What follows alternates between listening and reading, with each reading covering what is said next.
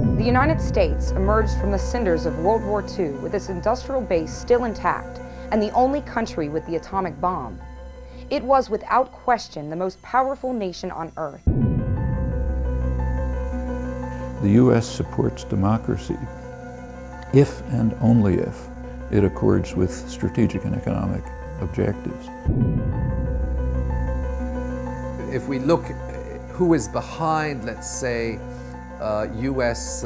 public policy, it's Wall Street. It's more important to put $1 in his pocket than what's good for the nation. Ultimately, that's real treason. We want to believe that our government is not going to lie to us.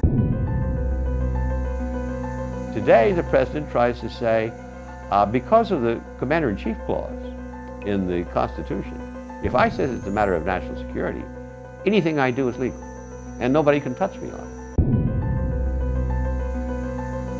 It has to do with the U.S. government going around the Middle East and elsewhere and bombing people, overthrowing governments, supporting dictatorships, suppressing popular social movements, torturing people.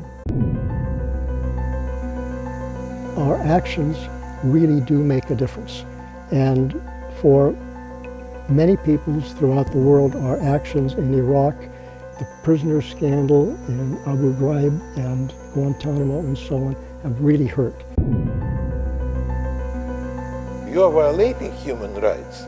And how you can say that we are violating is you're doing the same. What was done with this unprecedented power, the effects it had on our republic and the rest of the world, is the story of superpower.